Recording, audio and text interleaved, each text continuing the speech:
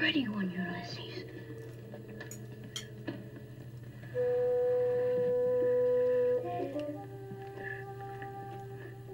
There it is. Hello BookTube, I'm Sean the Book Maniac. Welcome back to my channel. Here I am with a tag. I think I might have been tagged before, and I didn't ignore it, but I didn't think I would do this tag. But when I was tagged again more recently by Charlotte of Tired Mama Tries to Read, I decided to give it a try. It's the art movement tag created by Between Lines and Life. I'll put all of those links in the show notes. And I was a little bit reluctant because I'm not really fluent in talking about art or responding to art. I have no idea what most of these words like Surrealism and Expressionism and Impressionism, I don't know what any of them mean. So I guess I don't need to do the tag. So, I mean, I'm interested in art, but in a really broken art language kind of way. Like I don't know what I'm talking about. I can't talk about it in an intellectual way, but I don't talk about books in an intellectual way either. So there you go. Okay, first question. Baroque. Name an extravagant book character or a character who lives an extravagant life. This one was difficult for me because even if I read books about rich people, their wealth is not something that I pay attention to usually. I don't care about that kind of stuff. It's not what interests me about the characters in the books that I read. Other than, of course, there's somebody who's wealthier and somebody who's poorer, but beyond that, I'm not interested in wealth. I might have a different opinion if I won the lottery, but anyway. But the one that I do remember, where wealth played a pivotal role, and I enjoyed the novel very much, I loved it actually, was The Nest by Cynthia Dupree Sweeney, and it's about a man who's waiting to inherit a whole bunch of money from his recently deceased father. I think I've remembered that correctly. That's in trust, and he is Don Juan and an alcoholic and this and that, and he is having sex in his car that he is driving way too fast while he's drunk and high. He's having sex with a woman who is not his wife and has an accident, and this woman gets grievously injured. And because of this, his mother has to pretty much liquidate the family trust fund in order to buy off or pay for the injuries, the hospital bills or whatever, and pay for future damages for this woman. And it's the story of what happens to that family. And it's comedic and serious and really, really well done. I hope we'll have another novel from Dupree Sweeney soon, because that was maybe 2016. 2. Impressionism, a book that left a lasting impression on you. Well, anything that's a 5-star read would, but I'm going to choose one that I haven't talked about. I think I've only talked about it the month that I read it, and I just want to bring it back to people's attention because it has really stuck with me, and it's not something that's circulating on BookTube or anywhere, and it should be. And it's maybe published in about 1949 or 1950. Comedy in a Minor Key by Hans Kielsen. Hans Kielsen was Dutch. According to Wikipedia, he was a Jewish, German/Dutch novelist, poet, psychoanalyst, and child psychologist. It was first published in the Netherlands in 1947 and translated after that. But it's not widely read today, and it should be. I thought it was absolutely fascinating and gripping.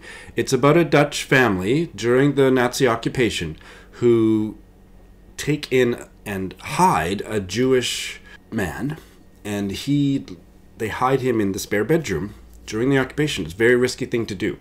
And then he gets sick and he dies in their house. So what do they do? What do you do with a Jewish corpse when you live in Nazi-occupied Holland? And that's the story. I thought it was absolutely incredible. You should read it. It left an impression on me. Hans Kielsen, Comedy in a Minor Key. Wow. Expressionism. A book with a very personal and specific, possibly unique outlook on the world. Well, there were several contenders, but I just want to take one more chance to rave about Die My Love by Ariana Harwich, which I read during Novellas in November, translated from the Spanish by Sarah Moses and Carolina Orloff. 2 translators to watch because it didn't read like it was translated at all. I absolutely loved it. It's about, I guess, a mentally ill Argentinian woman married to a French guy living in France with him, their little boy, and his parents living nearby, I think. And she just is off her rocker, and it's first person, and you never know what's happening only in her mind or what's actually happening in her world, and that is destabilizing and deeply, deeply entertaining. I wasn't sure if I was supposed to laugh, but I couldn't stop myself from laughing, and I loved it. I heard so many reviews of it when it was nominated for Man Booker last year, and thought, it doesn't sound like a Sean book, but oh my god, it was definitely a Sean book. I loved it so much, and definitely a unique perspective on the world. Number 4, Surrealism. A book that puts a spin on the reality of our living, or a sci-fi book you would recommend. Well, I talked about one sci-fi book in the chat that I did with my cousin Lindsay. I'm not going to regurgitate all that. So instead, I'm going to... This is maybe the 5th time I've talked about this book on BookTube, but damn it, it deserves a lot more attention. It came out in 2016 as well. A Paper Sun by Jason Buckles. And Jason Buckles is an Asian-American novelist. This is his debut. And this is kind of a slipstreamy story that worked as a piece of realistic fiction at the same time, because I'm not really into slipstreamy stuff. Well, I like Murakami. Some of Murakami's I like. But this was really unique, the way that it tackled issues of American identity, immigration, through that lens. So the protagonist, Peregrine, is a elementary school teacher, and he's drinking a cup of tea in his classroom while the students are working on their something or other, and suddenly the mist within the steaming out of his coming out of his teacup, he sees a Chinese family on a boat in black and white, and he sees them so clearly, and he thinks, am I losing my mind? And the vision dissipates within a few moments, and he goes home, and he's a writer, creative writer, fiction writer as well. So he writes a short story about the little boy that he saw in the teacup, and it gets published in some local literary journal. And the next day, there's a knock on his door, and this Asian American senior citizen old lady is screaming at him, "How dare you write a story about my uncle? We've been looking for him for 60 years. Tell me, what do you know about him? Where is he?" And that sounds just crazy, and it is, but for me, it really, really worked. I absolutely love this novel. A Paper Sun by Jason Buckles. A Pointillism. A book where different narratives make the bigger picture. So I have to be honest that I really struggled to think of any book that tries to do this that was a success as far as I was concerned, because most of the time that kind of approach falls very flat for me. For example, I hated Cloud Atlas by David Mitchell, couldn't finish it. I didn't like From a Low and Quiet Sea by Donald Ryan. It was a 3-star read, which for me means it was a bad book. But the more I thought about it, for Novellas in November, Lukáš of Totally Pretentious and I buddy read this, A Tomb for Boris Davidovich by Danilo Kish, a series of interlinked short stories that did form a whole, so I would call it a novella. Everybody that's ever written about this book calls it a different thing, a novella, short stories, or whatever. But I thought it really worked the way that he very subtly wove characters in and out of the stories, and not only that, but the major themes about living in a totalitarian society and being an informer and being informed upon and all of that stuff. It was masterfully done, and it was different narratives that did form a really powerful whole. So there was that. And this book reminded me so much thematically and stylistically or structurally of Anthony Marra's second novel, The Tsar of Love and Techno, which is focused on really almost the exact same themes and using a very similar approach. And so it is also a collection of stories that forms a whole. So there's those two, but I can't think, there must be many others that I'm just not thinking of, but I think it's the one type of novel that usually fails for me, and these two were big successes. 6, Pop Art, a book that criticizes consumerism in some way or makes you look critically at different current times. This one's kind of boring for me. I mean, if I want to find out about consumerism, I'll just watch the news or read the newspaper. I don't really go to fiction for that kind of stuff, but the sort of go-to choice for that would be Ali Smith's Autumn, a book that I absolutely loved. I have Winter on my shelf, and I haven't gotten to it yet, but this was wonderful, and certainly there's a critique of consumerism, etc. in here, in and amongst all the other delights. Number 7, Dadaism.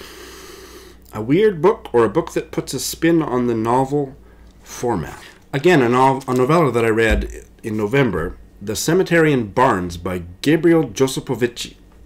I don't quite know how to talk about this. I'm hoping that I'm going to do a reread of it with Curtis, of Curtis Books and Books, in 2019, because he enjoyed it too, and I would really like to reread it. But it definitely spun some weird and wonderful maneuvers with narrative point of view in the novel. The narrative kept slipping, and I kept feeling myself falling down on my readerly floor, not sure which end was up. The way that he was telling a pretty straightforward story about a widower who goes to Paris to process his grief by living a very solitary life and working as a translator, and he eventually gets remarried and comes back to the UK and lives in Wales with his, I believe, French wife. But sounds very straightforward, but the way the story's told, there's a bunch of weird stuff going on, and it's weird at the level of structure and narration that I was beguiled. I wasn't sure it quite worked. That's why I want to reread it, but I was beguiled by it. So there's that, and that's a 2018 novella that you should check out if that sounds interesting.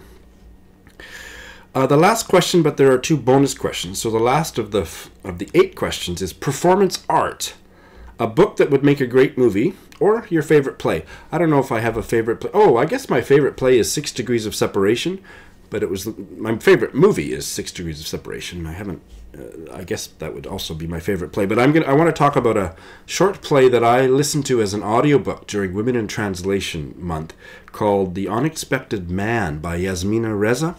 I talked about it in my vlogs during the readathon, but I want to talk about it again. It's a 90-minute play about a woman. She's an avid reader, and she's reading her favorite writer's latest novel, and she's sitting on the train, and the novelist gets on the train and sits across from her. And it's just interior monologues, what she's thinking and what he's thinking, and they don't start talking until the very end of the play. Don't want to say much more than that. It absolutely gripped me with a quirky, but I thought very effective ending. If you can find it on audio or in any format, or have a chance to see it performed, please check it out. The Unexpected Man by Yasmina Reza. And the first bonus question is to talk about a fiction book that discusses or features art in some way. And I couldn't think of a really interesting answer in terms of what I've read previously. So instead I'm going to go with one that I want to read sometime, and that is a 20th century British novel, classic, might be pushing it, I'm not sure, called The Horse's Mouth by Joyce Carey, and its protagonist is an artist. That's all I know, and it's a chunkster. I've got it on Scribd. I heard a fascinating episode of the Backlisted podcast about it, which made me move it farther up on my TBR pile, so yeah, I want to read that. And bonus question number 2 is, who's your favorite artist? And my favorite artist is Keith Haring. Now, one of the things that really sucks about living in Japan is when you rent an apartment, you are not allowed to put anything on the walls. So I don't have any Keith Haring prints. I feel naked without them. My apartment in Vancouver had about 30 framed Keith Haring prints and all kinds of memorabilia and other stuff. I was just completely obsessed. I'm no longer obsessed, but I still love his art. I have a signed photograph, a signed postcard that I got on eBay for $100. It looks like an authentic signature. So, Keith Haring. All right, that's it. I didn't think to tag anybody, but let me, just off the top of my head, if you haven't done this, I'm going to tag people who I haven't tagged in the last few days or this month. So one of them would be Michelle of Challenge Thyself, Mark Nash, Richard Reeds, whining and complaining that nobody's tagging him, so here's your tag, darling. Get with it. Robert of Barter Hordes, and Shani Reeds. Oh, and Anna Bailey Karras. That's it. Thanks for watching.